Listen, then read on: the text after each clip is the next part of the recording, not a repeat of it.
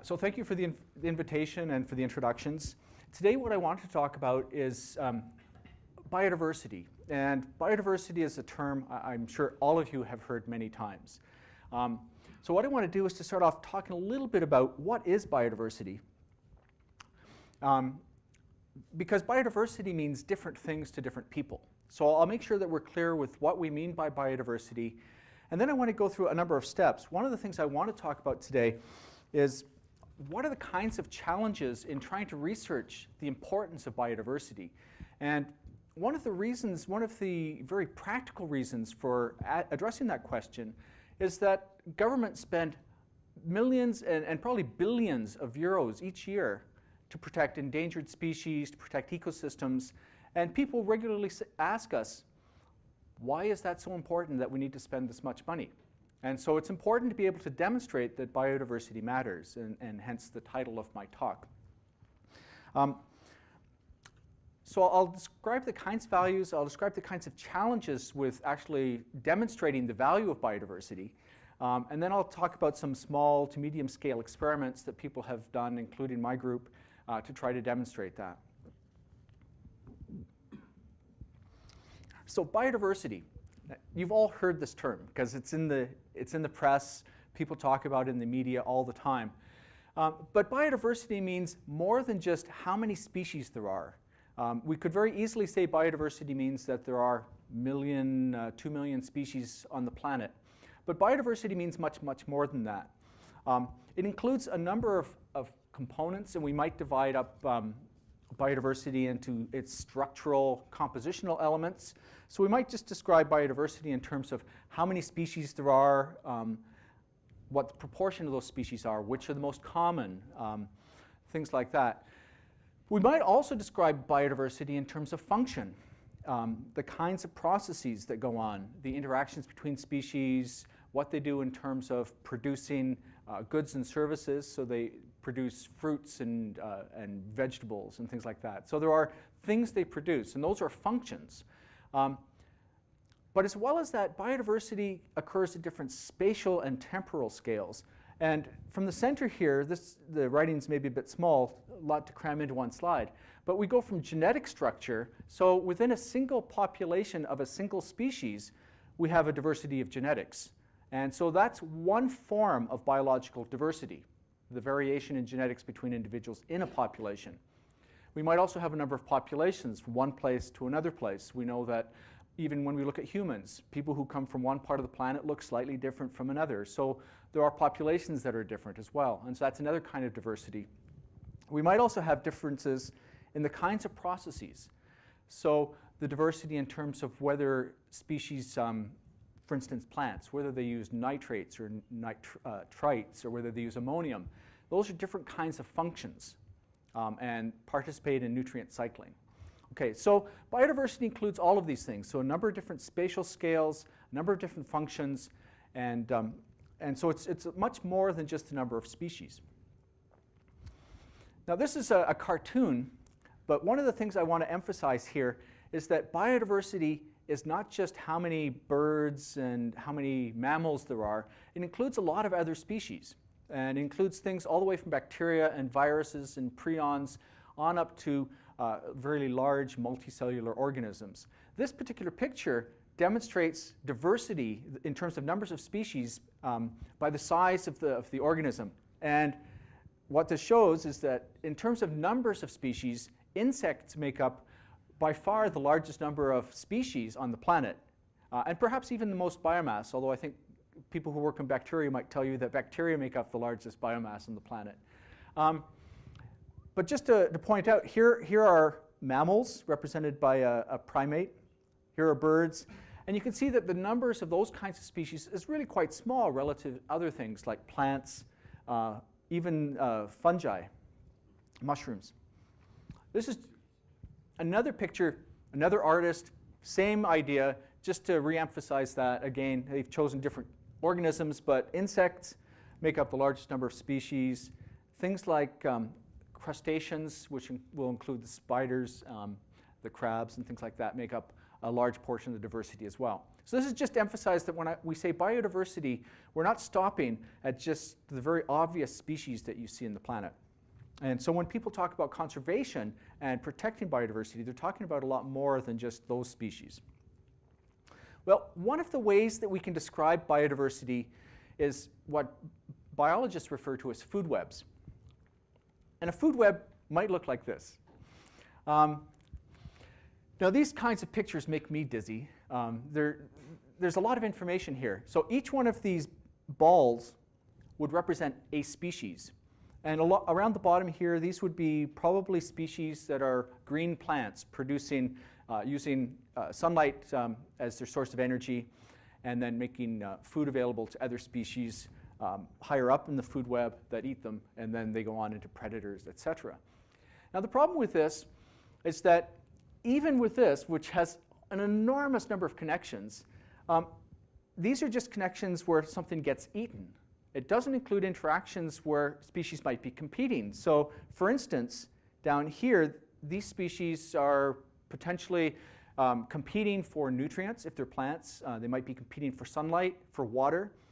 And that kind of interaction isn't even shown here. And there are many other kinds of interactions that aren't shown here. So for those with a mathematical bent, you realize that to describe this system, each one of these interactions would be described by a very complex function by itself. And those functions are not linear, and they're not even one or two variables. They're usually fairly complex dynamics. And if you have a system like this and you're trying to describe it dynamically, you know that it's just not a tractable system. Just another example, the same sort of thing. But this is one way that scientists have described it, and it's not very helpful, but it has contributed a very large amount to the development of theory over the years. And people have looked at this and tried to look at patterns in how these things are arranged. How many connections are there between species? How strong are those connections? And so people have been able to take that kind of system and develop some theory from that that suggests that the more species there are, the more stable a system is. Now, I'm not going to go into the details of that, but a lot of that's being done with fairly simple perturbations of an equilibrium model from its equilibrium point, assuming that close to equilibrium, dynamics can be described by straight lines. And so I'm not going to say too much more about that for now. But the problem here is that that doesn't really help us demonstrate what each one of those little balls contributes to the stability or even the integrity of an ecosystem. So that's really the question. And so what I want to do today is to go past that and show why each one of those little balls in that food web diagram, why does that matter? And what would happen if they disappeared? So let me give you one example here to just start thinking about this. So here's a food web for the Antarctic. And in the Antarctic Ocean, very many of the large species there depend on krill, a small crustacean, small shrimp-like animal, very, very abundant. So one could ask, what would happen if one of these species disappeared? So the blue whale, for example, it's being hunted to nearly extinction. So if the blue whale didn't exist at all, would we really be able to measure increases in all of these other species as a result? And the answer is probably not. It's very difficult to measure small changes in ecosystems, especially when there are so many different connections like this. So you imagine, even if you removed blue whales here, the amount of change in those other species would probably be fairly imperceptible. Okay, so that's part of the challenge. Let me give you another example here. The dodo bird, one that I suspect many people have at least heard about, was a very common species isolated to the island of Mauritius, discovered by European sailors as they started to traverse the big oceans and seas of the planet. And in the early 1500s, they came across the dodo. Lived in an island where there were no predators, and so it didn't have to fly. It was very easy to catch, big. I guess if it's cooked with the right kinds of spices, probably tasty. But it was a source of fresh meat, and so the sailors, as they would go past, would catch these. And within less than 180 years, the dodo was extinct. Okay, so here's one big species that's now disappeared from an island. And the challenge is, has that affected the ecosystem it lives in? And part of the problem here can be demonstrated by this tree, the tabalacock tree, which has big seeds that were eaten by dodo birds. And for a very long period of time, there was a popular idea that this tree had started to become extinct because the dodo bird wasn't there any longer. The dodo bird would eat the seeds would go through the gut, they'd get slightly broken apart by the digestive tract of the bird, and then they would germinate. And so the argument was that the species of tree was disappearing through time because the dodo bird was no longer there. Well, part of the problem is that there are still some of these trees, and they are still germinating, and so there are still some trees there. But the other problem is that there are lots of other changes that have happened in Mauritius during that same time period. During that time, a large portion of the area has been cleared for agriculture. There's been introduction of herbivores, including things like deer and horses, cattle, which eat the seeds as well. And there's also an introduced fungus which affects the tree. So the problem with this, as an example, is that even though we've removed a single species, we can't really isolate changes to the rest of the ecosystem to the loss of that species. And this is one of the big problems that biologists face, is that we can't isolate the loss of single species and relate that to changes in the ecosystem, because there's usually so many other changes in the planet. Let me just give you one more example as a thought experiment here. And I'm going to use the panda bear because it's a well-known, well-loved icon that the World Wildlife Federation uses, many other people use. There are about 1,600 of these left in the wild in China. They live in high elevation forests. If all of those panda bears disappeared, would the bamboo forests of China look different? And the answer is, it's hard to say, because there are so many other people there clearing the forests, using the forest for firewood, clearing it for agriculture. There's changes in the air quality. How would you describe changes in the ecosystem and say it was just because the panda bear wasn't there? So this is the problem we have. And so really it requires an experimental approach to looking at how does changes in biodiversity affect system functions. So launch into a little bit more. Oops. So let's just imagine a fairly simple system here. 4 species. We have 2 predators, each of which eat 2 prey species. So the 2 predators, the 2 prey. And predator 1 can eat both prey, same with predator 2. So this would be a fairly simple system, still a lot of connections. But the reality is that even this system probably has more connections than show up there. So for instance, I showed you in that food web diagram that we'd probably expect there to be some competition here. So if this predator can eat both prey, then it could reduce the prey here that might otherwise be eaten by predator 2. So there's going to be competition. The 2 prey species might compete as well. There might also be feedbacks in other ways. So one of the things can happen is they reduce numbers of their prey species, but they might also change their prey species in other interesting ways. So the prey might change their behavior. They now hide from the predators. They perhaps go to different parts of the environment than they did before.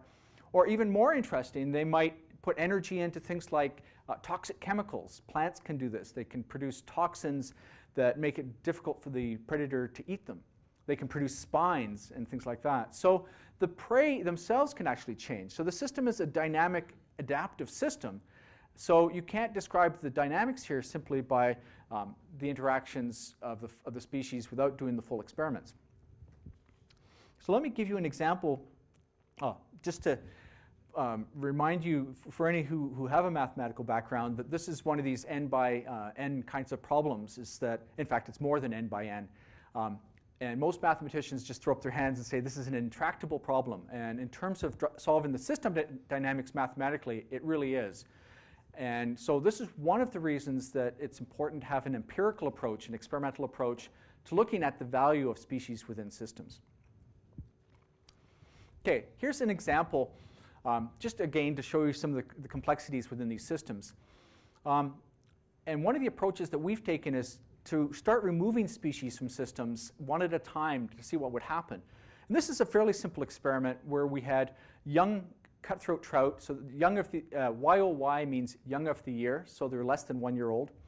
And there are lots of these fish in these streams that we work on. Most of the examples I'll give you will be aquatic because that's most of what my own research is in. In these streams, there are also a large number of stoneflies. These are insects that are also predaceous. They feed on even smaller bugs.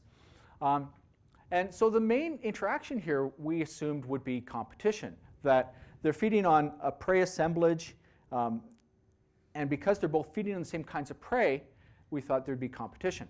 So we set up an experiment where we could actually remove all of the predatory stoneflies from some streams and not from others.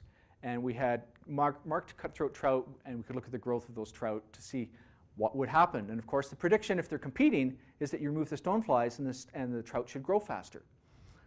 So we did the experiment, and the prediction is completely falsified. In fact, the results are in the opposite direction. So remember I said if you remove the stonefly, the fish would grow faster because there's more prey. In fact, if you remove the stoneflies, the fish lose weight. So this is very different from the prediction. And the reason for this is there's another kind of interaction here. What's happening is that these stoneflies live in the gravel in the bottom where all those other prey species live. The fish, of course, are up in the water. And as the stoneflies walk around trying to catch prey, some of those prey escape and jump up out of the gravel and get caught by the trout. So in fact, this interaction is much more complex than we thought. So instead of being one of mostly competition here, it turns out the predominant interaction is one of what we call facilitation. And this is a category of effects that we call indirect effects. But in this case, the fact that the stonefly is not always successful at catching the prey means there are more prey going to the trout and they grow better.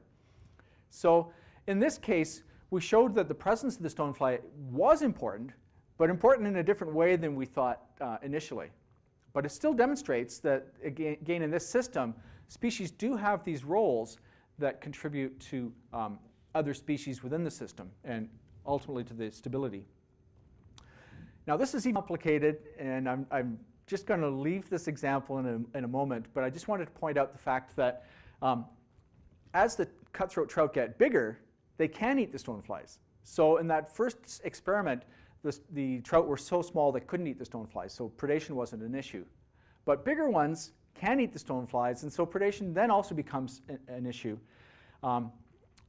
With the ultimate feedback then that the numbers of these trout could increase over time, and so there's another feedback. So what I'm trying to tell you here is that some of these systems are very complicated. So even in this 3-species example, the dynamics are such that it's very difficult to isolate the roles of single species. And so this is one of the challenges that we run into frequently in trying to demonstrate how biodiversity contributes to ecosystem function.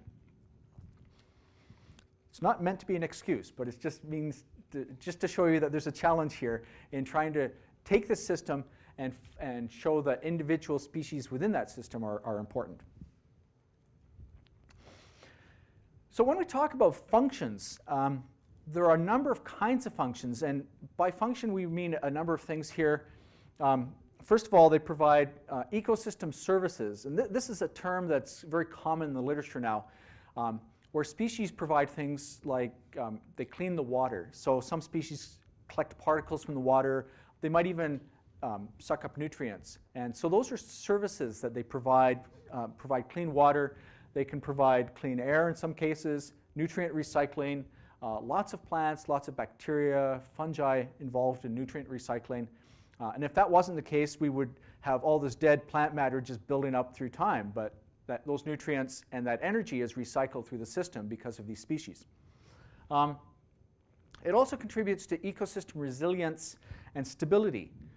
So imagine that there is some sort of an event, a hurricane or a massive ice storm or a drought that comes through. those systems are likely to persist better if there's more diversity, or at least that's what theory tells us. And so the stability of that system is thought to be enhanced by biodiversity. And then finally, I added intrinsic value because there are lots of people who will argue that, from a philosophical point of view, that we don't need to worry about the services that biodiversity provides. We should be protecting biodiversity because it's our moral responsibility as humans. And that's kind of a philosophical point of view and a belief, and one that's obviously valid, but it's not really one that's testable scientifically. Just as an example of ecosystem services, for instance, small streams without fish still produce lots of organic matter, lots of small bugs, which get carried out of these small streams.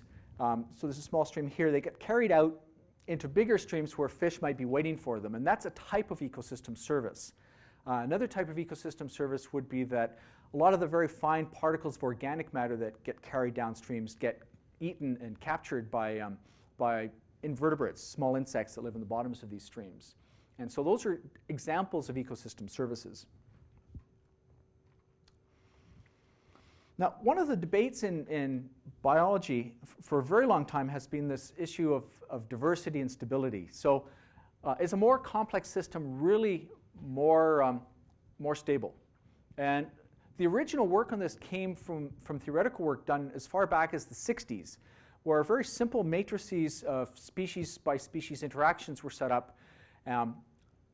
The interactions were assumed to have an equilibrium for an n by n case, which is very difficult to come by. But once you found and were able to solve for that equilibrium, you could perturb individual species by small amounts around equilibrium and look at the recovery dynamics. So one could then look to see how quickly do you return to equilibrium following a small perturbation around equilibrium.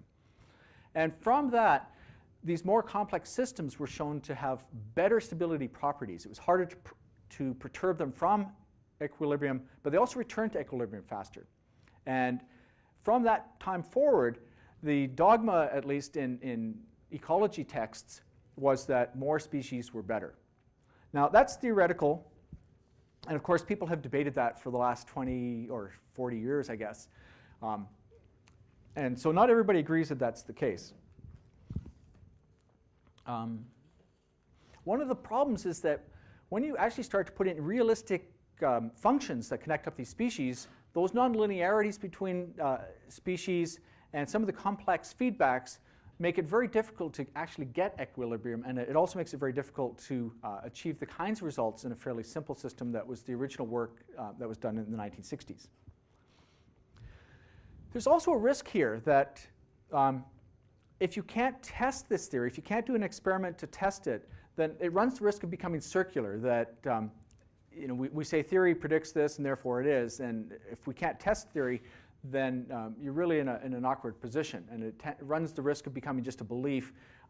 So it really has to be put to the test. And so this is one of the things people have done over the last 20 to 25 years, is started to test some of these ideas. Okay, one of the predictions that this makes from the stability diversity debate is that the more species you have, the more efficient these systems will be. So as we increase the number of species along here, we expect that the productivity of those systems, their efficiency, their stability will be increased. And that losing species coming the other way will eventually lose those properties, those functions of the ecosystem. Now the shape of this curve is kind of interesting, and I'm going to just point out the shape of this decelerating curve because I'm going to show you some empirical data in a moment, which looks eerily like this shape of this curve. And that's an important point. So one of the things to remember, and I've already emphasized the challenge of showing the value of individual species, one of the things here is if we're way out at the end here and we take out one species, will the change in those functions be big enough compared to our measurement errors that we can actually detect that? So that's part of the problem that we'll explore in just a minute here. The other thing is it also depends on which species. So if you go into an ecosystem and if it's a species out here, it's different than if it's one of the only a few species down in this part. So the incremental change in those services might also depend on which species, not just that it's a species that's lost. Okay, I just put this in just to remind you that in any ecosystem, some species are very common, so they make up a very large number of the individuals or the biomass. Some species are quite rare, and that's a fairly typical kind of result. Just about any ecosystem you look at. It also means that in terms of these services, the amount that each of these species contributes to the services will probably be more abundant or a larger contribution to the total services from species that are common than ones that are rare. But that's not always the case either. Okay, I need to introduce a couple of hypotheses here. So theory says that more species, the system's more stable, more efficient. And scientists have given very cute names to some of these hypotheses. So one of the hypotheses is the so-called rivet hypothesis. And the analogy is that a system will be stable very much like an airplane wing. And you know rivets that hold wings metal together. So you can pull out rivets one at a time, and for a long time the plane will still fly. But you pull out one last rivet and all of a sudden the plane will fail catastrophically. The wing will just fall off. And so that's the rivet hypothesis, that we can remove species one at a time and the system will still go along okay until you take out that last species and then it fails. And when we say fail, things become very vulnerable to invasion. They lose their efficiencies. They become unstable. They vary through time.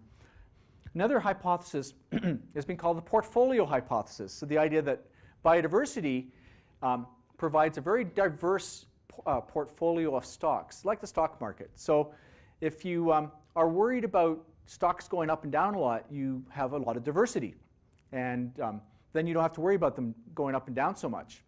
And the same idea applies to ecosystems, that if there are lots of species, if one goes up and down, they probably won't all go up and down, or at least there'll be some averaging over all those species. And so this is another hypothesis for how biodiversity contributes to stability.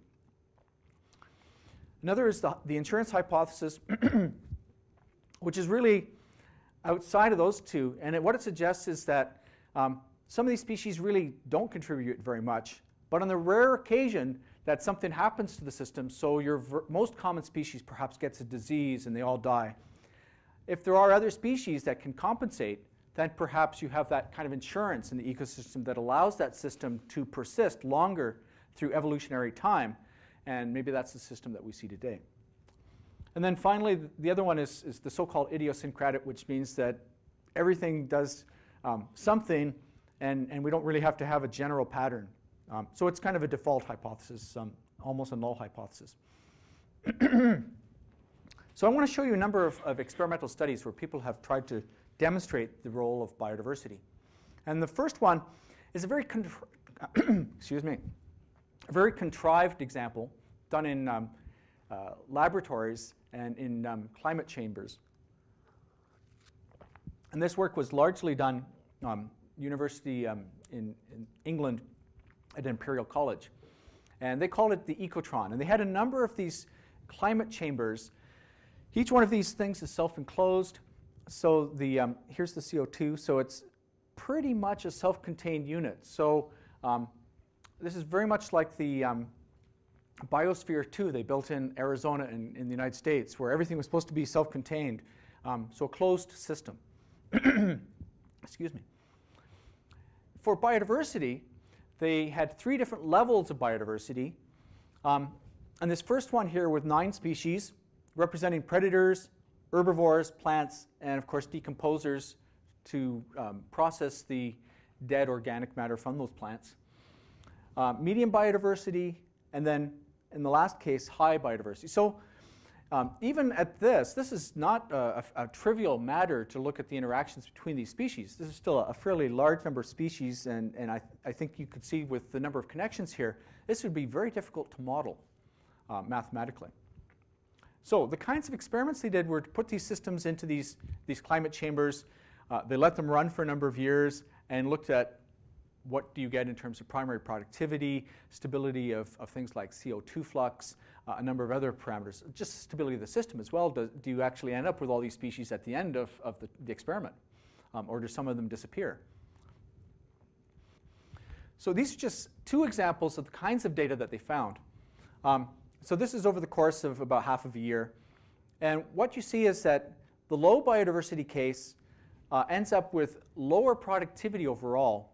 So there are only a few plant species in that system, and they can't contribute enough primary productivity to fill up or take up the available energy in the system compared to the high biodiversity case. In terms of carbon flux is lower and less variable in the case with high biodiversity. So these are just two examples showing that biodiversity in this case contributes to system function by enhancing primary productivity, total primary productivity, and enhancing the stability of carbon flux. Okay, so that's one example. That work was done back in the 1990s, and it's pretty much finished now. Another example, and although I say this is medium scale, this is still a lot of work, this particular experiment. This is done in Cedar Creek, Minnesota by David Tillman and colleagues. And in this, they have these small plots of land in the grasslands. And you can see what they've done here is they've plowed out, or sorry, cut the lawn in between these plots. And in each of these plots, they've put different combinations of species, so different numbers of species and different combinations. So not just so you might have a 4-species plot, but not always the same 4 species. And so this experiment looks both at which species and the numbers of species. And you can see it's a fairly large experiment. But it still doesn't compare to the whole prairie. So here we've lost some of the natural dynamics. We still don't have grassland fires going through, things like that would otherwise affect larger areas. So this is still relatively small scale in the big scheme of things. Just to show you a little bit of data from that, what they found was that the more species they had, the more primary productivity that they had. So the idea here is that there's what they call complementarity, that if there's any kind of gaps or any other way to get sunlight or nutrients or water, one species will find that maybe better than another. And so you tend to end up with greater productivity in terms of total biomass or primary productivity with more species that you have. And so this had run for a number of years, and you can see that over time, of course, it continues. But even in the first year, that pattern is obvious. So again, numbers of species contributes to ecosystem function in terms of primary production. Very similar experiment done here in Europe. This involved 7 EU countries. It's called BioDepth. And very similar kind of experiment, and so I won't really go into the results of that. But you can see these different plots, different species in each of these, looking at the same kinds of things. And the general results that they find is that the more species there are, the more certain functions you get.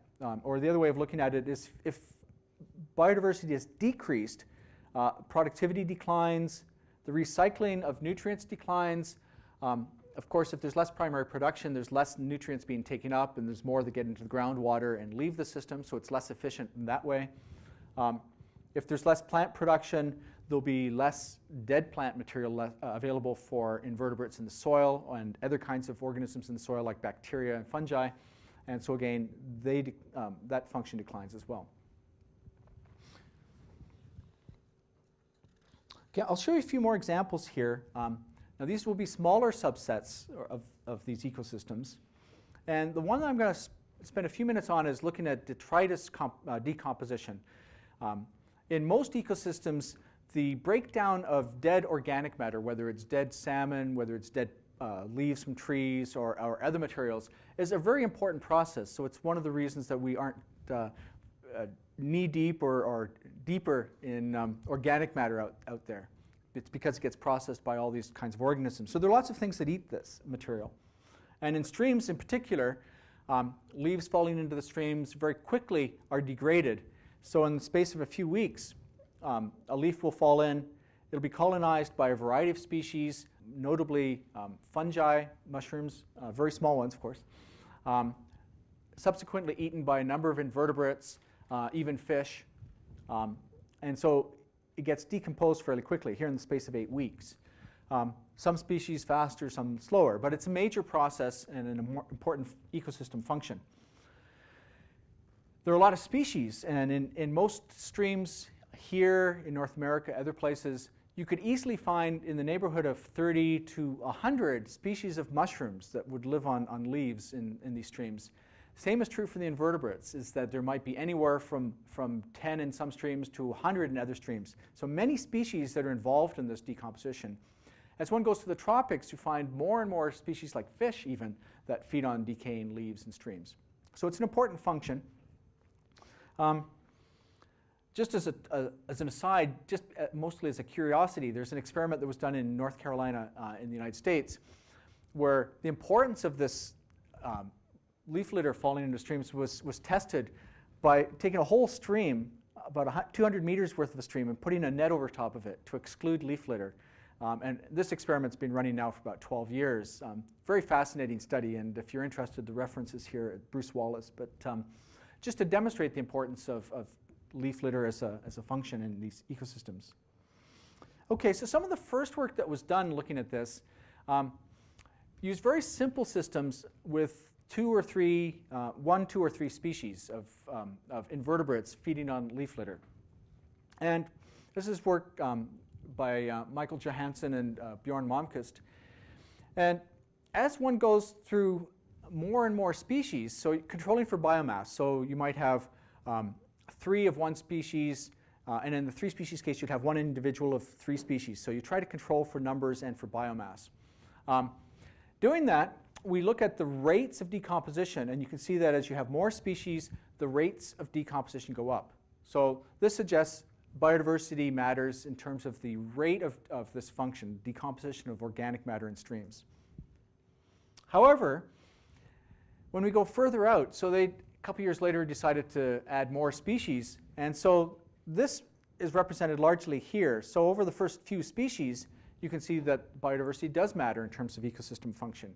But as you get further out, you remember I showed you that decelerating curve earlier on. So the further out we get here, the less incremental addition to function that we see by adding species. Okay, I'll come back to that point again later. We also see contributions to some of these processes when we look at things like mixtures of leaves. So we might go to a stream that drains through a forest with only one tree species, and so we only have one kind of organic matter. But we might also have a stream that goes through a very diverse forest and has many kinds of organic matter. And one of the things that we find is that if we compare the mixtures, so in this case this is alder and cedar leaves, this one would be alder and hemlock, cedar and hemlock being conifers. This is from British Columbia. And if we look at deviations from the predicted values, so we make some predictions about what the individual leaves would expect, we do the additive model. This shows that for some combinations, there's a very large difference in the biomass supported on those leaves by having mixtures relative to the individual cases. So again, this suggests that diversity has a very positive role in contributing to ecosystem function in this case. Okay, and the last example with the decomposition is one that was done close to Toulouse here. Antoine Lecerf is now in my lab in Vancouver, so we kind of switched places, it seems. He moved there just in August to join me as a postdoctoral fellow. But this work is using the same kind of leaves, but mixture of forests. And so this was done in using alder leaves or oak leaves in these small kinds of bags. So these bags have fairly large mesh. Invertebrates can get in and out. But it was done in mixed forest and beech forest. So again, the idea here is that in the beech forest, because there's only being a source of one type of leaf, there might be fewer kinds of species available in the streams to colonize the leaf litter. And what they found was that in these mixed forest streams, whether it's oak or whether it's alder, the decomposition rates were higher in mixed tree forests than in single tree forests. This was done in fine mesh bags, so in this case the invertebrates can't get in, and it's usually only the fungi and bacteria that contribute. And even so, you can still see this effect of the decomposition rate being higher in a mixed tree forest than in a single tree forest. So again, another contribution of diversity to an ecosystem function. Well, none of these really get at the actual mechanism. What is the actual function, mechanism that allows multiple species to contribute to ecosystem function more than single species? And this is work that's been done looking at another group of invertebrates in streams. And these are species that sit on the stream bottom and catch little particles of organic matter going by. Some of you might know black flies. They're biting flies. I forget what the French name is, but these are black fly larvae. These are some other, there's another group called caddisflies. But there are a fairly large diversity of species that provide this kind of role. Just some close-ups of some of these species. As I say, they have these, in this case, these black flies have antennae that they modify for catching particles, and that's how they feed. This species just puts out its arms and catches particles as it goes by. Some other species actually build webs. And the caddisflies in particular produce silk, very much like spiders, and are actually able to trap particles by building a web. And so here's the net. It's, as I say, woven out of silk, flows coming this way, traps particles. The larva, which looks something like this, lives in this area here where it's protected itself with little bits of wood and stone. And in most streams where these species are found, there are usually anywhere up to about a dozen species. So this experiment was done to look at what would happen if you had mixtures of these species versus single assemblages. So you could have 30 of one species, or you could have 10 of one species, 10 of another, 10 of the third species. And what was found is that if one looks at the expected resource consumption, so the rate at which these particles are removed from water, this is what one would predict. This is what one finds on average when you have the single species case. So that's then the expected value, but we find that the observed value is nearly double. So having a mixture of species contributes more to the rate of this ecosystem function than having just a single species. And you can see that some species benefit from this more than others. So in this case, this third species here benefits more by being in a mixture than perhaps this other species down here. So there's not much difference in the single versus mixed species case. The mechanism here, skip that. The mechanism here turns out to be a hydrodynamic feature. If you only have one species, all the nets are kind of the same height. And so water passing over the nets is largely depleted of food. And so these animals aren't getting as many particles because the flow is already being intercepted by an individual upstream that's got a net of the same height, same dimensions. By having other species in here, you start to get some differences in the heights. And so you start to get some turbulence created amongst the nets, and also some free flow areas that allow these particles to be intercepted by nets downstream. And if one looks at the near bed velocity behind these nets, what one finds is that the velocity is higher behind individual nets, so it hasn't been slowed down by nets of the same height if you have mixed species. And again, as one moves from the net here to 16 to 18 centimeters downstream, you can see the mixed species case slows less than when you have a single species. And it's largely because in a single species case, they're all at the same height, intercepting the same things, and you don't have the diversity effect. So here's one example, at least, where people have been able to demonstrate a mechanism involved.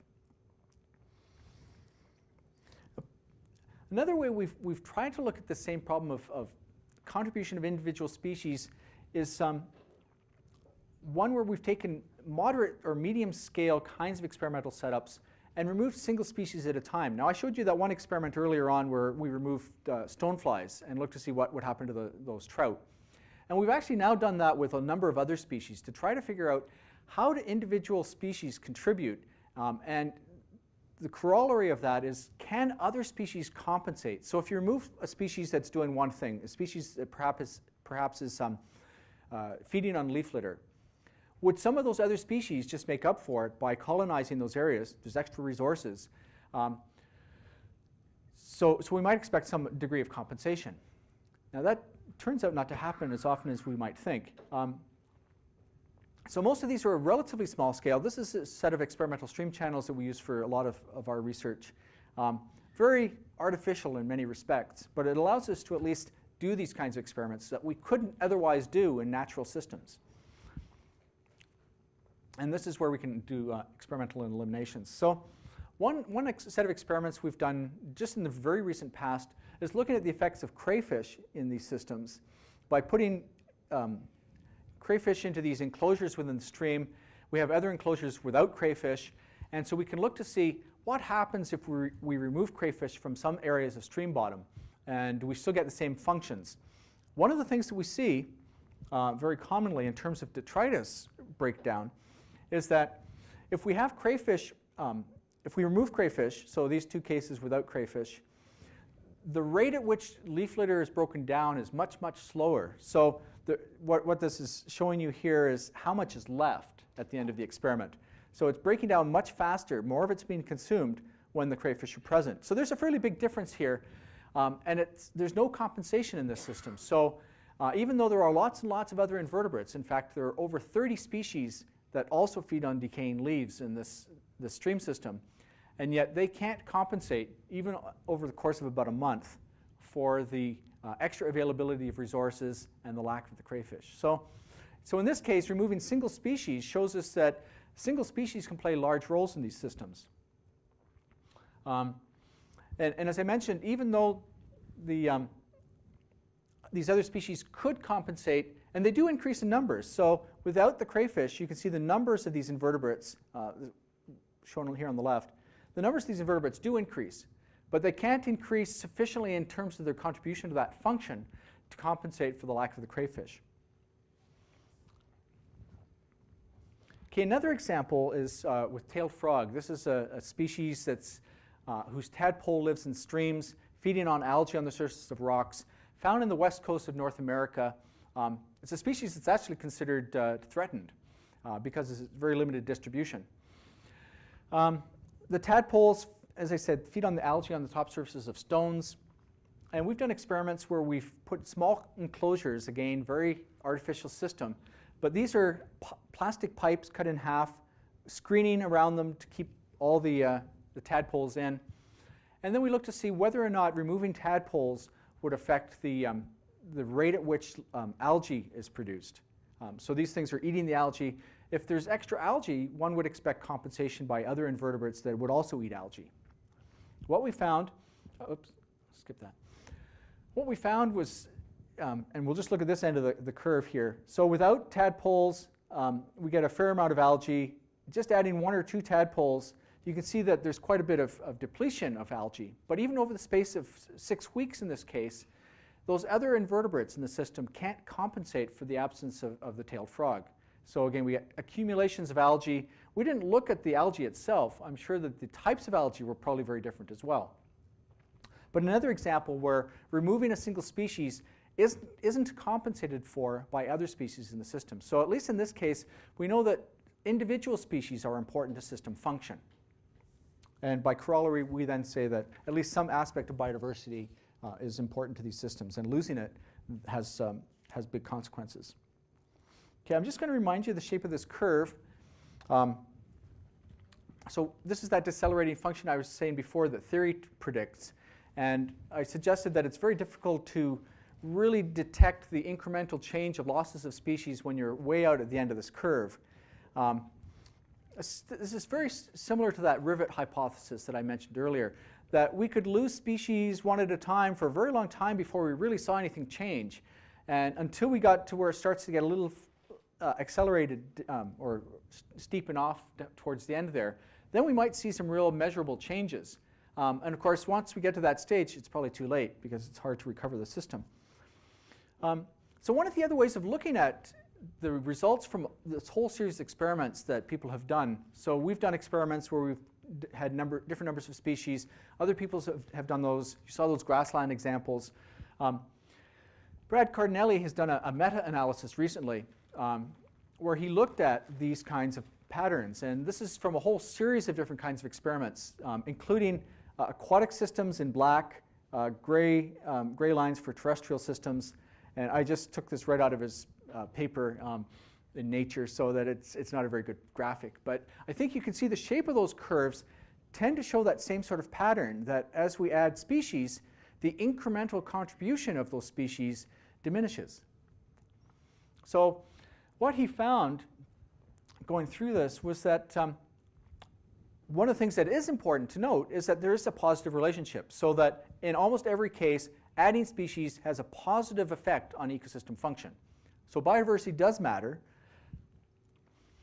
but the fact that that curve decelerates means that it's more difficult to show the incremental contribution of additional species. So we get to a point where it's really outside of the measurement error, or within the measurement error rather, and so it's very difficult to demonstrate that that's actually contributing.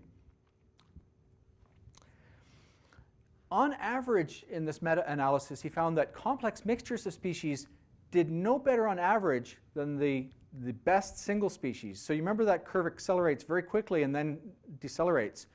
In that very steep part of the curve, that species, or whichever species are contributing to that, on average contribute a very large proportion of ecosystem function. And then adding more species changes it very little.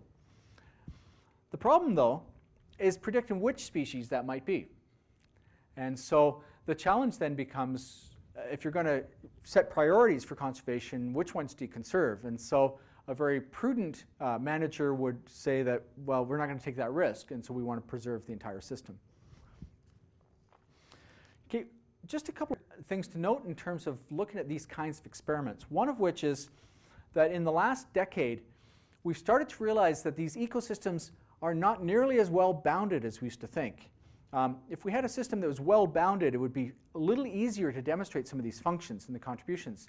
We now know that there are fluxes of materials across ecosystem boundaries that have a very large effect. And this is from an experiment we did looking at species that live in stream sides. So in this case, we were looking at spiders that are feeding on insects. But one of the sources of insects for these spiders are the adult stages of aquatic insects that come up out of the stream and get into the riparian area. So they're not feeding just on terrestrial insects now. And in this case, we had these greenhouses that we built over streams. We built 4 of these things to stop the aquatic insects from getting to these riparian spiders. And this graph just shows that we were able to deplete the number of insects to about half by putting up these enclosures.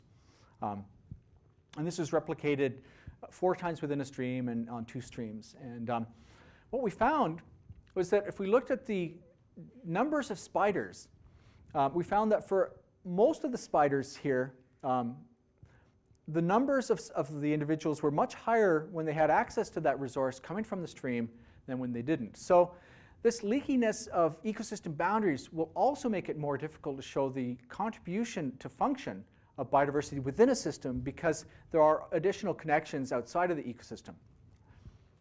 So that's starting to show us that there's some more interesting dynamics here than just within the system.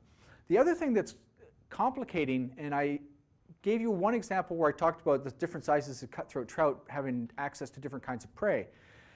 It turns out that some species, as they get larger and larger, do different things. And for example, young of the year crayfish feed on different kinds of things, and they have different interactions with other species in the system than do larger crayfish. So adult crayfish have a relatively minor effect on young of the year fish, which are often down in the gravels. But these small crayfish are actually very aggressive. They're very nasty to these young fish, and they actually eat them, eat the young fish. So there's some very negative interactions, whereas the big crayfish just don't even bother with it. So what we then talk about are ecological species. So it may be that not only the number of species, but the sort of ecological classes within those species plus the numbers of species make a difference. So again, just by way of showing that the diversity and the complexity here makes it very difficult to demonstrate some of these ecosystem functions and the contribution of species to that. And the real challenge with all of this is, how does this scale up to realistic ecosystems? You can't do these kinds of experiments in natural ecosystems usually. It's impossible to go to a large river or an estuary or a tropical rainforest and do these kinds of experiments where you haven't also confounded it by some other changes. There are very few limited examples where these kinds of things have been done successfully.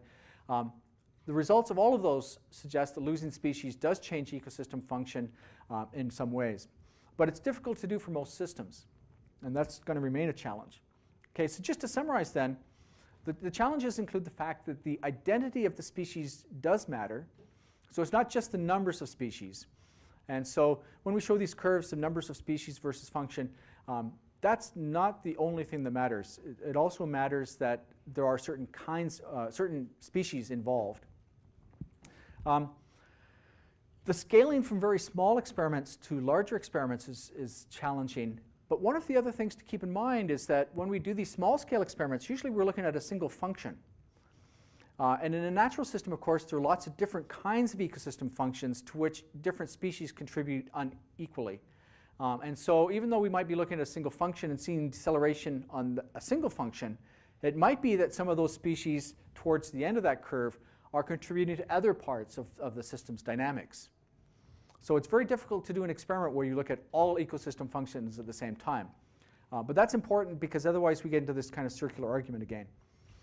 The last two things were just to point out these non-bounded systems, that these subsidies between ecosystems turn out now to be very, very important. And there's been an enormous amount of literature written on that in the last decade. Okay, so finally at the end, and ready for questions. So just by way of a few conclusions then, the evidence strongly suggests that biodiversity does contribute to ecosystem function in terms of its stability, its resilience, and productivity and other ecosystem services. Most of these results come from relatively small-scale experiments, though, and the scaling is still a big issue. The consequences of the loss of biodiversity are really difficult to demonstrate, largely because natural systems where we're seeing species become endangered or even disappear are also confounded with a lot of other kinds of changes, not just the loss of those individual species. We can't really do the experiment where we go and remove pandas experimentally and look to see what happens. Nobody would let you do that experiment. So we have difficulties in being able to demonstrate the importance. And then finally, there are a lot of important reasons that we still need to pursue testing of the roles of biodiversity, both for humanity's sake, but also for the sake of those species themselves and protecting natural ecosystems. Okay, and at that, I'll leave it to questions.